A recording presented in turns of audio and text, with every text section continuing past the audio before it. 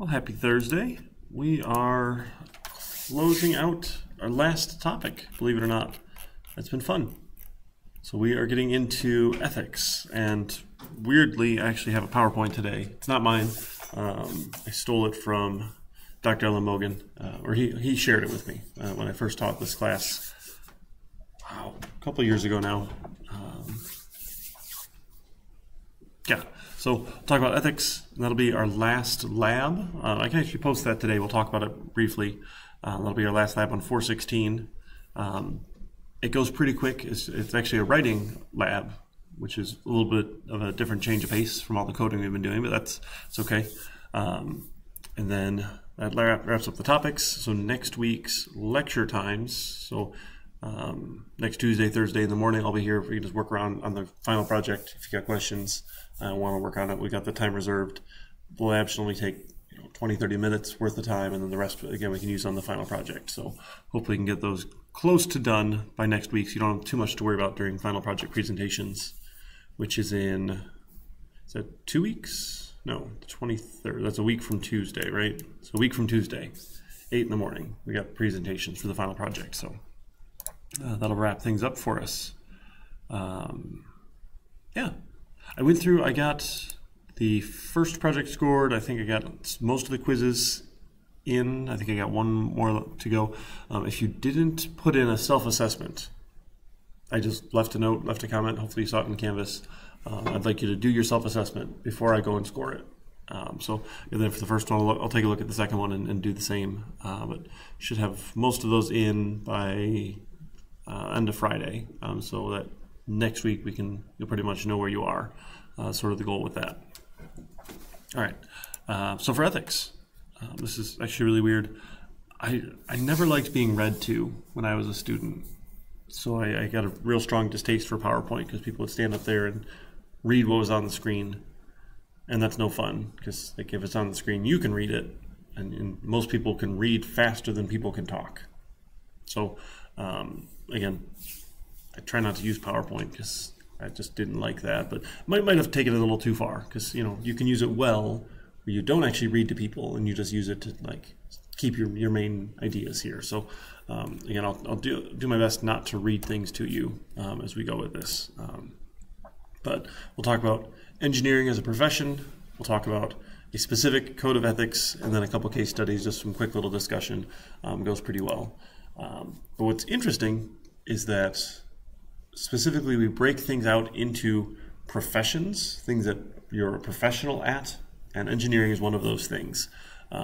So engineering specifically is rather broad. You can engineer all sorts of things here. It's not just software engineering.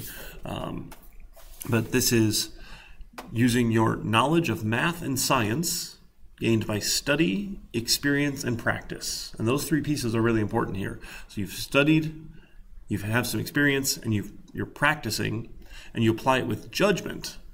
So you use your professional judgment when you work these things, when you practice, to develop ways to utilize economically the materials and forces of nature for the benefit of mankind. This is kind of a lofty goal when we want to define what is engineering. And this comes from our accrediting body here, which is cool. So our degrees are accredited by the ABET organization. I'm sure you picked your school because you knew we had an accredited degree, but we go through a lot of steps to make sure our program is accredited. So being a profession is actually, it sets us apart, right? You hear other careers or other professions generally, like lawyers and doctors are pretty common ones. Now, if you ever go to the doctor, they're practicing on you, right? They call it their practice. They practice medicine. I always thought that was kind of a weird term here, but that's the idea. They're applying what they've done with judgment. That's their practice here. So one of the things when we do our accreditation, ABET looks at this item F here is the one we're starting to bring into the conversation, ethics. Right? What does it mean to be professional and have ethical responsibilities? So we'll start the conversation. You'll do it in other of your classes as well. I promise this isn't the only treatment of it, but it's good to start thinking about it early. So to be professional, you have to have some study, you have to have experience, you have to have some practice that you're doing. And there's some level of education that you need, depending on which area you go to, right? For lawyers, you need a Juris Doctorate degree. That's their standard of education here. For doctors, you need medical school, right? Those sorts of things. And then, again, we're being a little bit lofty and aspirational here, but you use your professional skills to serve humanity, right? This idea to benefit mankind here, right? Which I think is good. I think it's good that we're setting the bar there. So engineering specifically as a profession, right, there's a lot of need for it. Right? You need engineers to design and build all sorts of cool things. There's discretion and judgment that is hard to standardize. There's a lot of things we can build some standards around, but you can't just have, hey, here's the standard thing. Right? You need someone who has the knowledge, who has done the study and has practiced, to go in and apply their profession with their professional judgment. Now, a lot of people get into software, or really in the engineering field, but software particularly, because you have knowledge and skills not commonly possessed by the general public. And that means, thanks to economics and supply and demand, we can make a lot of money in software. Because there's not as many people who can do it, there's a lot of demand for software. Right? Turns out, literally every industry in the world uses software now, even farming. Everyone uses software to do something in their industry nowadays, which is kind of crazy to think about that it didn't exist generations ago, not too long ago, right? So there's been this huge growth in the application of software to literally every industry in the world. That's been cool. So if you have the knowledge and skills that not other people do, you can make money doing it. Sort of how that works. There's a group consciousness that promotes knowledge, professional ideas, and social services. So there's a couple organizations. So we'll talk about IEEE and ACM. They're pretty two older, well-known organizations that run journals to promote knowledge. Right? You can submit papers and things to them. They put out things, professional ideas. They have cool social services and things they promote, which is fun. Not as much in software, but in engineering, certain fields of engineering, and I only know this vaguely here, there's certain legal status you have. So if you're the chief engineer on a bridge building project and the bridge fails, if it failed because you knowingly cut corners and did things that were against best practice, you are personally liable. You have a legal liability for your project. Now, it's a little harder to do with software, and we haven't really gone down that road. I'm curious how this will work when we get to more automation in the world, but that's something to get to later. Then as a profession, there's some standards of admission to be considered, hey, this is the profession here. For engineers, usually that's a bachelor's degree here, depending on what field you're in. And then a code of ethics that allows the professional body as an organization to say, this is our code of ethics, these are the things we think we should do and why it's important. So why is it important to have a code of ethics? Why is it important to adhere to some principles? Well, interestingly, like attorneys, lawyers, and doctors, they deal with their clients directly all the time. If we write an app on our phone that's accessible to 1 billion people in the world with a click of a button, we're not talking to any of them. I mean, like 0.00001% or something like that of the billions of people who can use your app you might talk to. But you're not dealing directly with those who benefit from the things you've done. Now, if you work in an organization that does small internal apps and you actually work directly with your end users, yeah, you might. Depends on the scale of what you're working on here.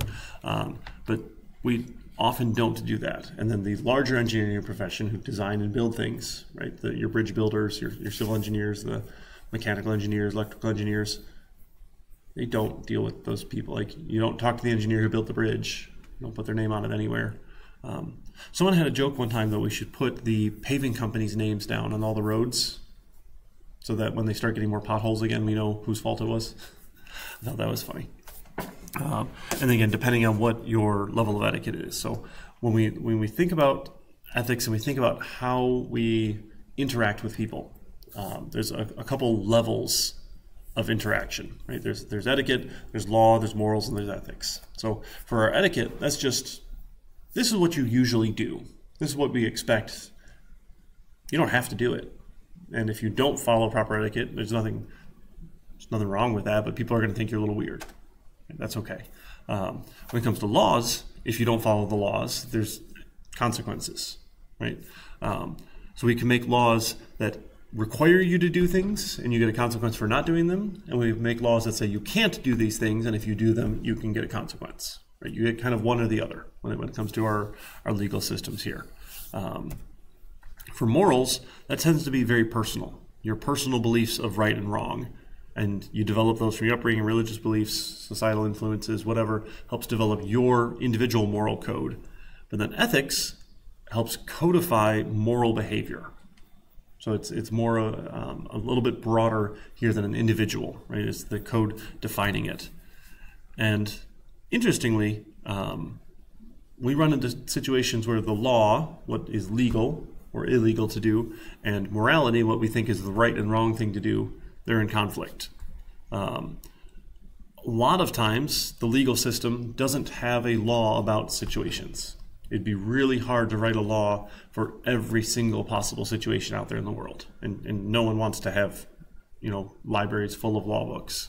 I guess the lawyers do, because they make a lot of money off of it. But we just can't do that, right?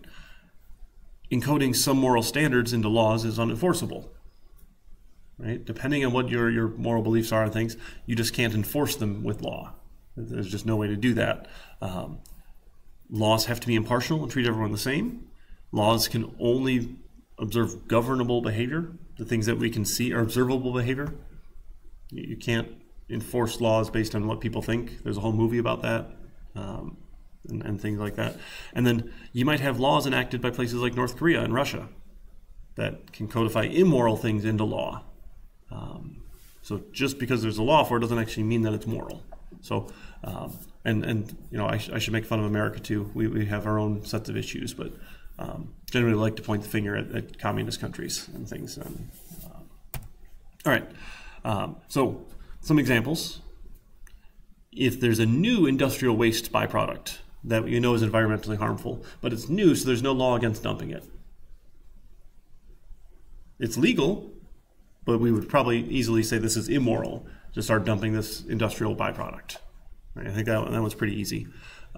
Number two is a little bit more gray. So if you work for the government, you have to follow a given purchasing process, which means you have to get the purchasing agent to go and buy things for you. You can't just go buy them yourself because of reasons. Sure, whatever it is. But you need some sort of something for whatever experiment you're working on. You just want to go get it from the junkyard and then expense it from the office supplies fund.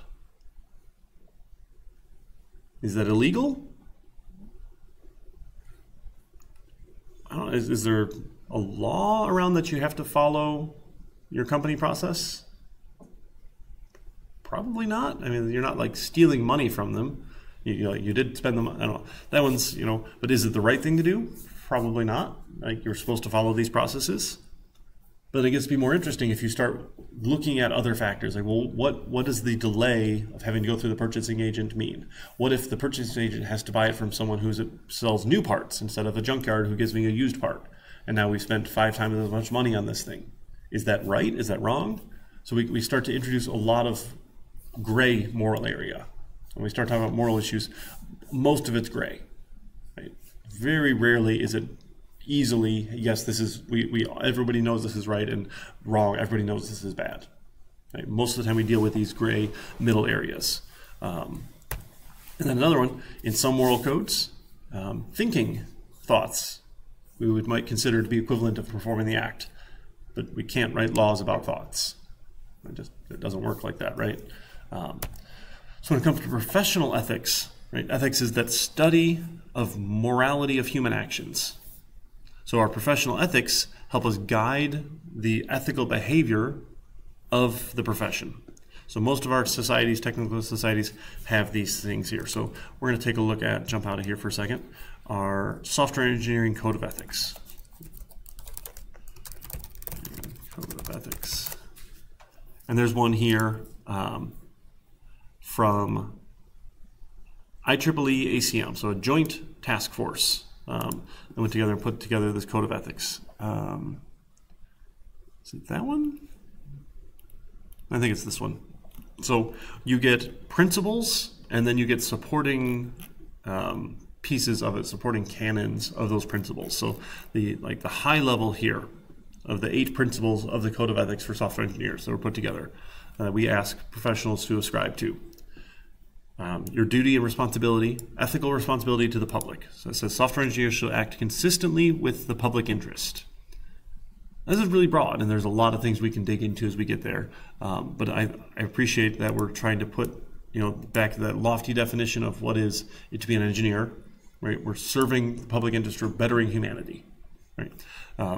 Client and the employer. You should act in a manner that is in the best interest of your client and employer with the public interest. So someone pays you to do something, and you're doing work for someone else. Sometimes it's the same company. Doesn't always have to be. So again, if it's different, cool. If it's not, your internal company is still your client, that's okay too. But acting in the best interest of them, consistent with the public interest. Now, when we used to go out and do career fairs when I worked at the healthcare company, one of the things that we liked to pitch people in an attempt to sway people to not go work for Amazon or not go work for Facebook and places. We said, you could go and make money selling ads. That's really the only stuff Facebook makes money on is ads, right? Or you could work in healthcare and actually help people have better lives and help improve healthcare outcomes.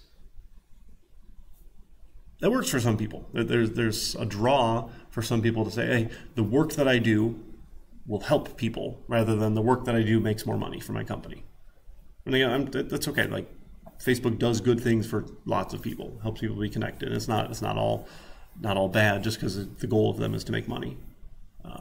But it's interesting to think about, hey, how do we balance those sort of things? So there's nothing wrong with making your employer money. Now, I might argue at some point, some of the apps and games that we have on our phone that use known addicting triggers and things to get you to come back to the app and get you to, hey, here's another microtransaction, here's another microtransaction, you can pay 99 cents for 5 more lives, you can try again, and keep your streak alive. If you log into the app 3 times a day, 7 days a week, you get more prizes and things. If you start to incorporate those psychological triggers and things, I don't think that's in the best interest of the public to write apps that waste people's times, knowingly hooking them into using your app. I feel like that's beyond a gray area. But again, this is my thoughts on this here. It's in your employer's interest, for sure, to make them lots of money. Is it your client's interest to get them addicted to your app? Make them spend as much money as you can? No. No. There's nothing wrong with apps for fun. There's nothing wrong with people spending money on entertainment and leisure. But if you knowingly go after those addictive behaviors and try and trick people into those sorts of things that we know they're vulnerable to, I think we've probably gone too far. And that makes for an interesting case study. There's a whole, apps with, blacks. What do they call blacks? They call it,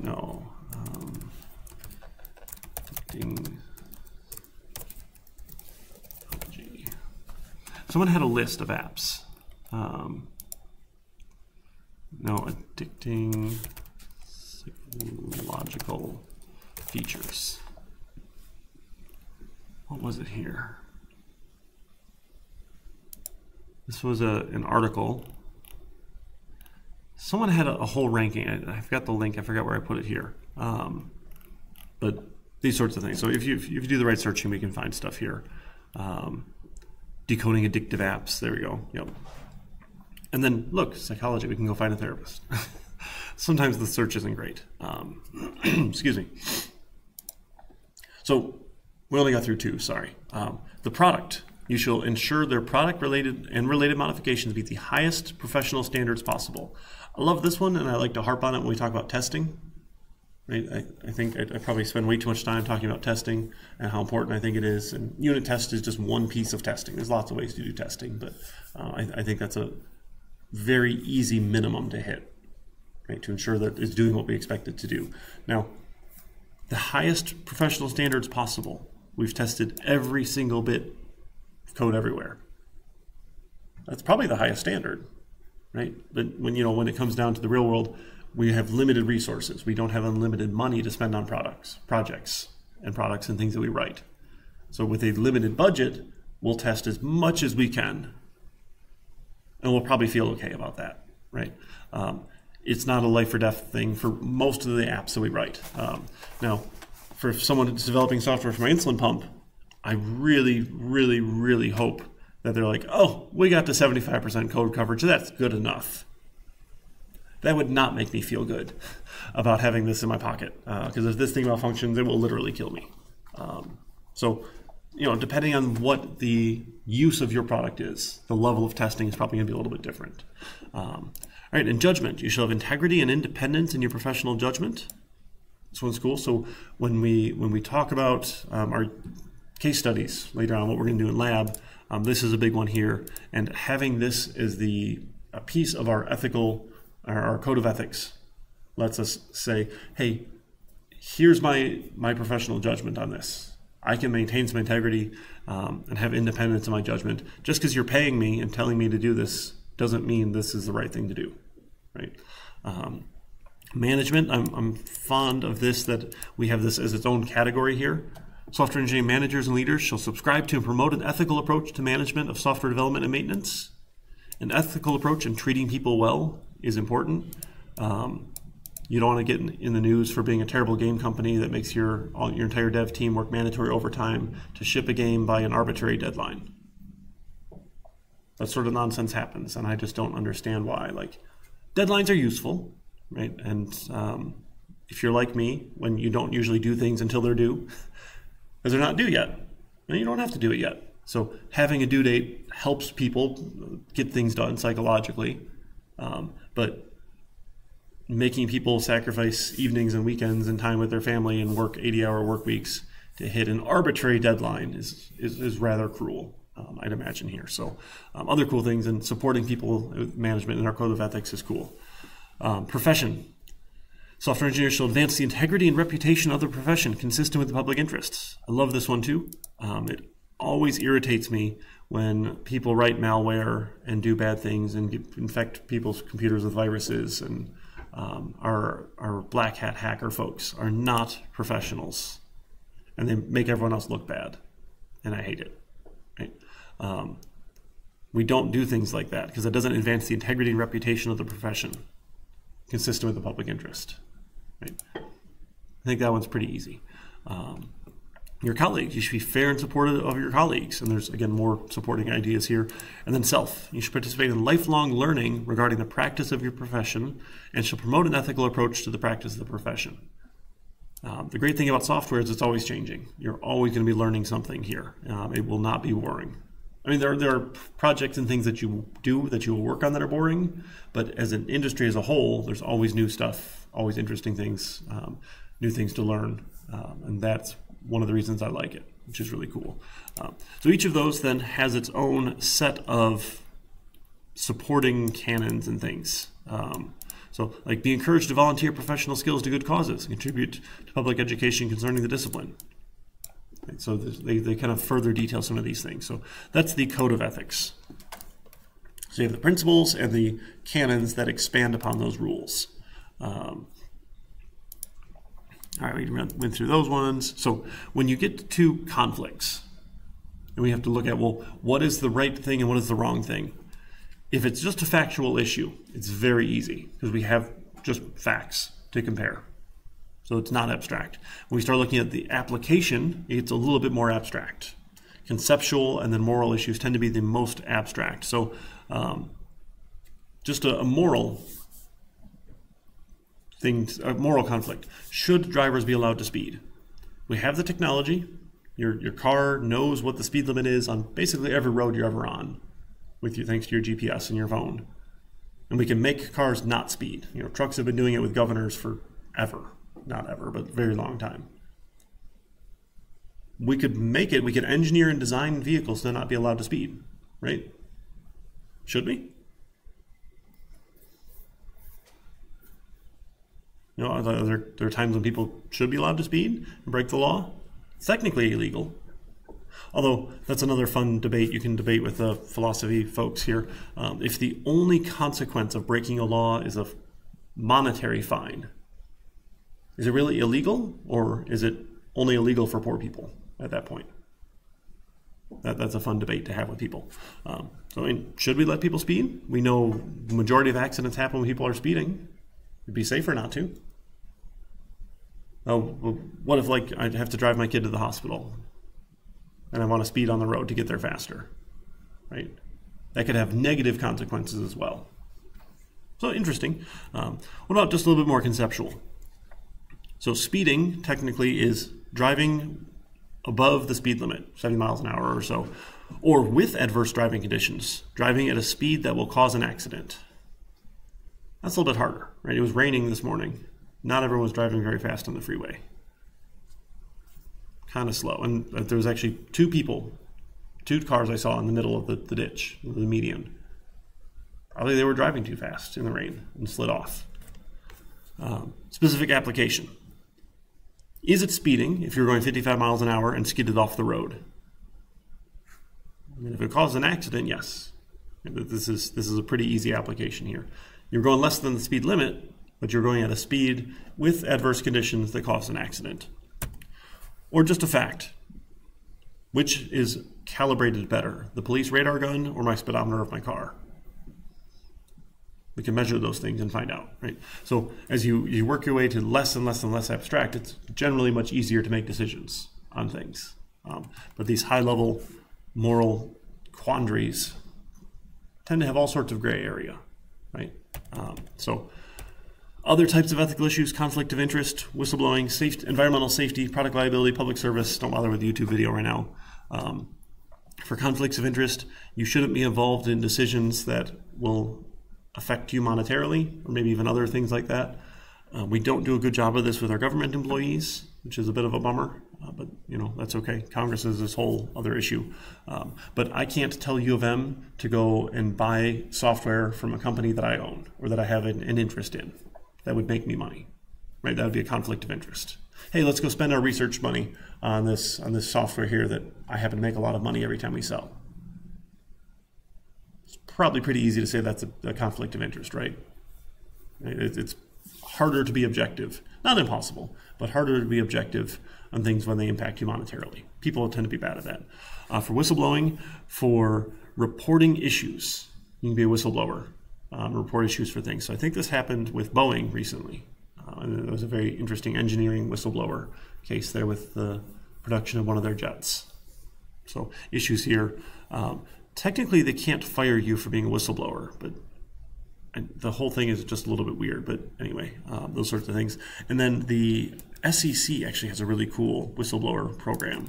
SEC Whistleblower Largest Award.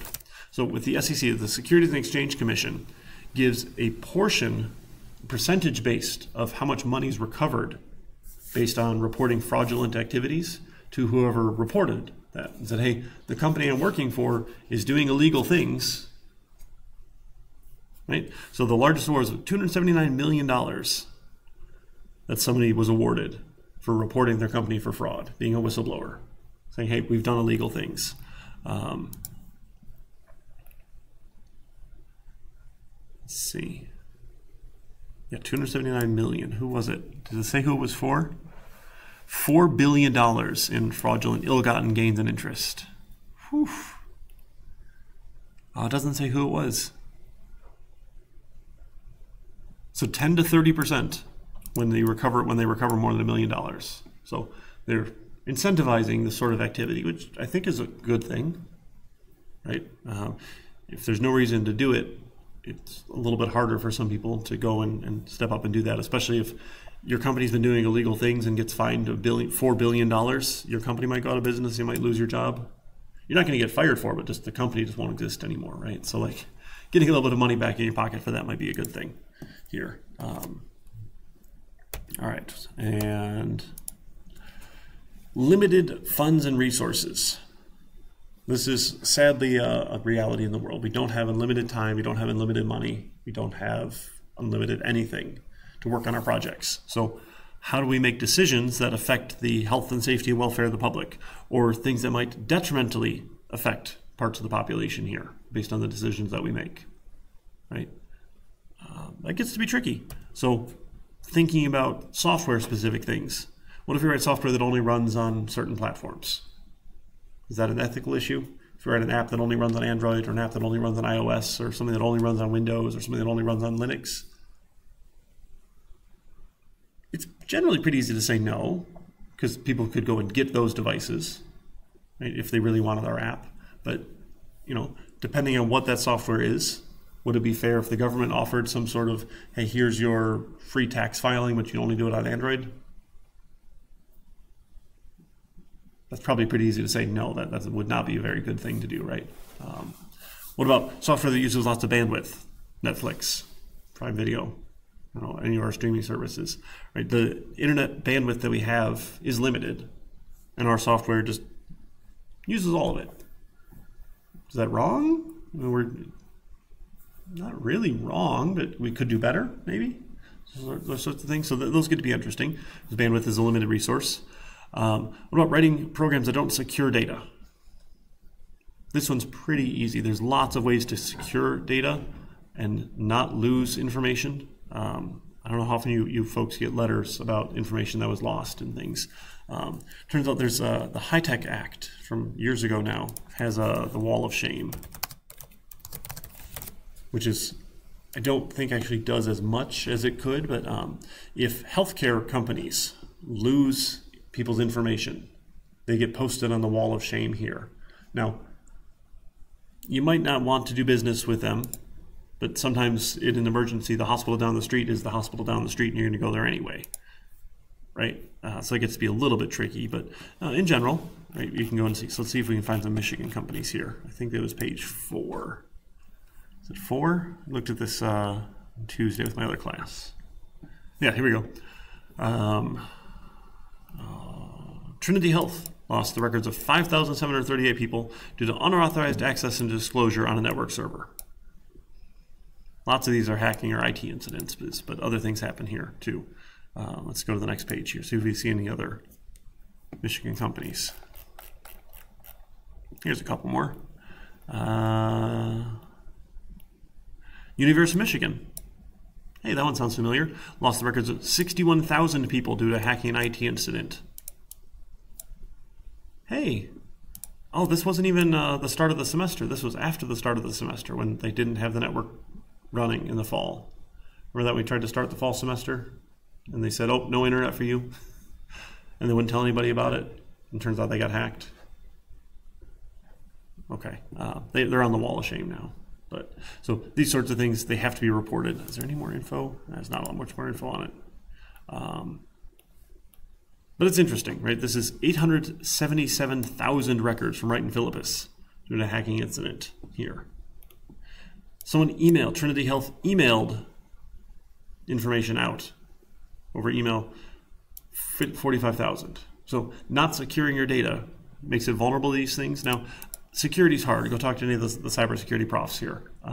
And turns out the human factor tends to be the hardest thing of that, because if I have access to the records to do the things I need to do, and I get compromised, they can use my access, right? So it's not just, hey, we're going to store it right, but even though it's stored securely, people still have to access that and get that information out. So all sorts of issues here. Security is tough, right? I don't mean to make fun of anybody because security is hard, but securing our data is very important, very important.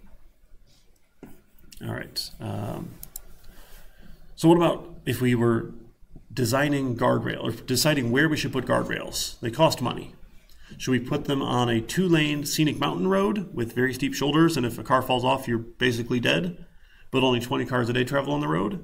Or should we put them on a 4-lane highway where if you fall off, there's only about 10% chance of dying here, but 22,000 cars a day travel this road? What do we do? Well, this one, is actually, we can get down pretty easily to a factual math issue here. What has more accidents? What will save more lives?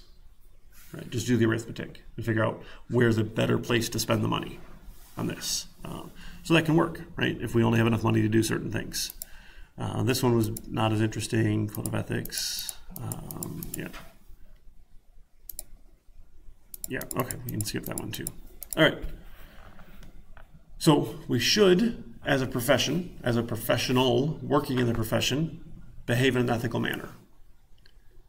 You can't make people behave ethically.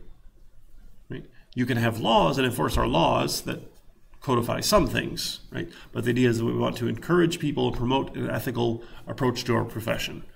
There are conflicts. You can apply different moral theories. Resource allocations is tough here. So what we're going to do is identify issues, moral issues, conceptual issues, application issues, factual issues, and work on that. So let me grab our lab exercise here.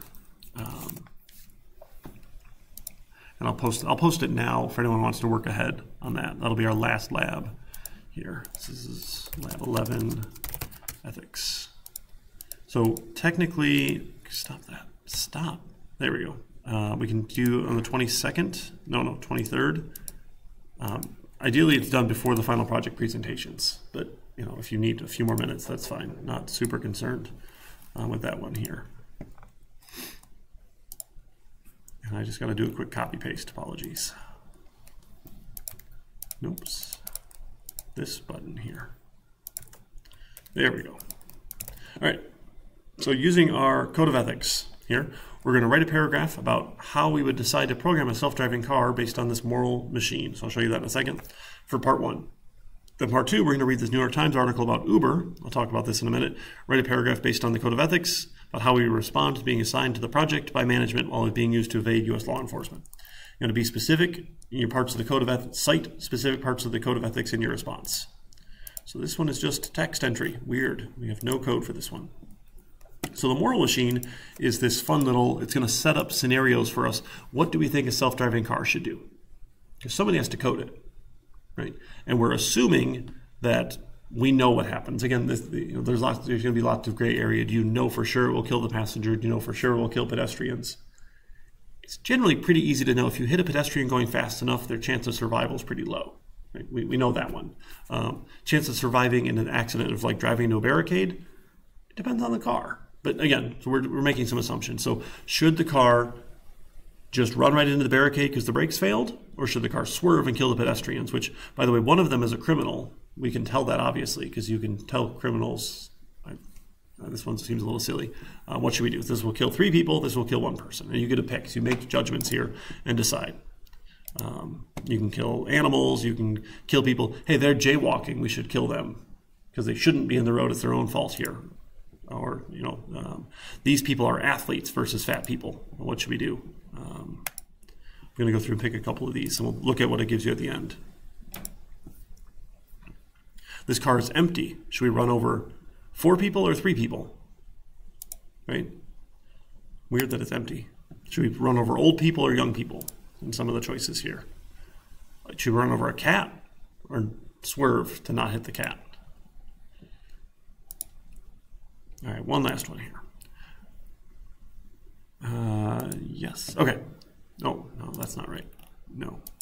Okay, here's the results. So then it gives you some different ranges here. So does saving more lives matter or not matter? So is it important to prioritize what kills the least amount of people? So for us, we landed right in the middle, apparently. For others, a lot of other people who do this exercise, matters more. Protecting passengers, does it matter more to us or not matter to us? Which should we prioritize? Does it matter if people are jaywalking or not? Is it okay to kill them because they were jaywalking? And should we avoid hitting people who are crossing legally? Should we avoid intervention? So this is the big one for me, and I think this is probably the easiest approach to take, is that if we don't make the car do anything, the brakes fail, it just keeps going. That's easy, right?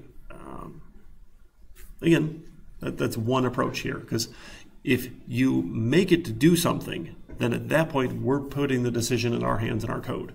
And we've written code to have special handling. Hey, if the brakes fail, now we have to make decisions, rather than, hey, the brakes fail? Well, the brakes failed, whatever, right? There's nothing else we're going to do about it. You can have gender preferences, possibly. You can have species preferences. Apparently, we prefer the humans here.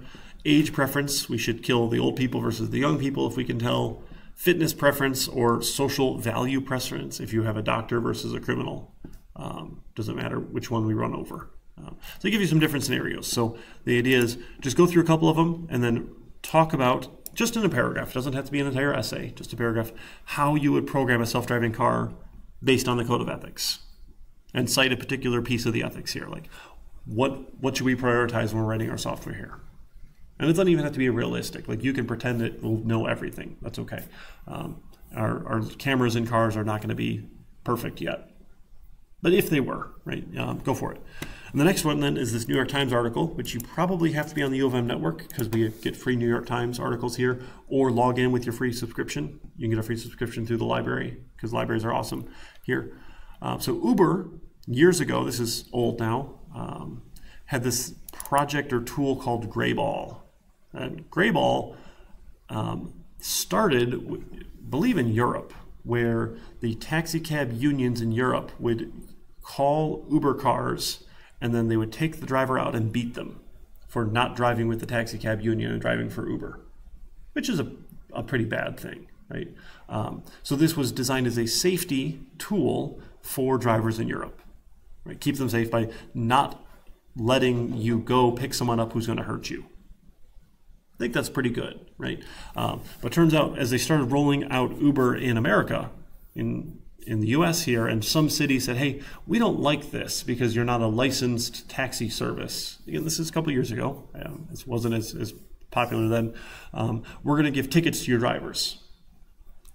Someone at Uber decided, oh, hey, you know that Grayball thing that we have? We can use that so that our drivers don't go pick up cops who give them tickets.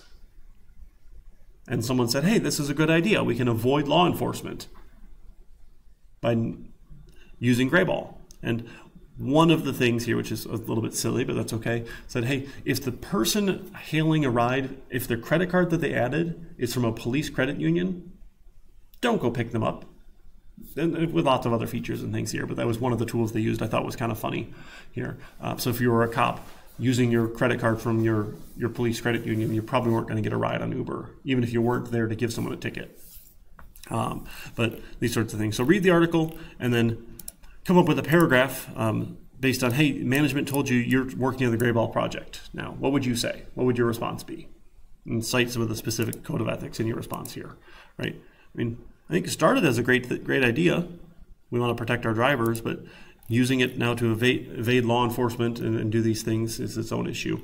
And you don't even have to, if you want to get into the ethics of whether or not we think the gig economy jobs are good for people or not, you're welcome to do that as well. Do you think it's good?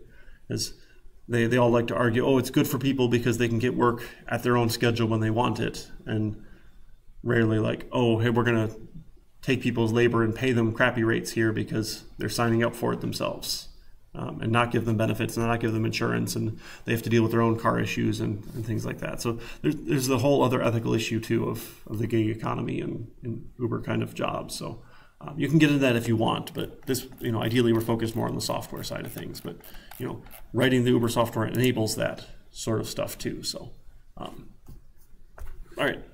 It's kind of depressing today, talking about ethics. I apologize. But teaching people, talking about it, keeping it focused, and that promoting an ethical approach to software does help the world. There's lots of cool things we can do with software that have helped the world. We can keep doing that. All right, got any questions, thoughts, concerns? If not, I think we're good. I will see you folks on Tuesday then, if you want to come for working on the project. If you don't want to come, that's okay. I'll hang out so I can answer questions. Lab time, we'll work in the ethics lab. We'll have more time to work on the project Thursday as well. And then we have presentations a week from Tuesday. Thanks so much.